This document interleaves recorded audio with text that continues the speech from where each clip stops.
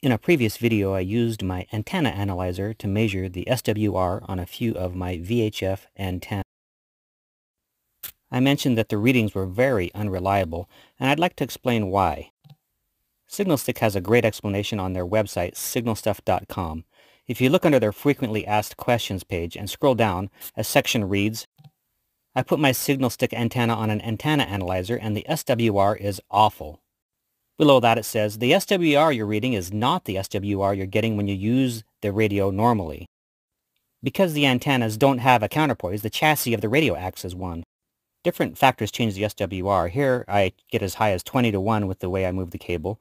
Here I move it away and I get a reading of 7 to 1. And just by touching the meter I get a different result. And even by holding it I get yet another result. Because it's so hard to get a good reading, most people say to just try the antenna on the radio and see how it performs.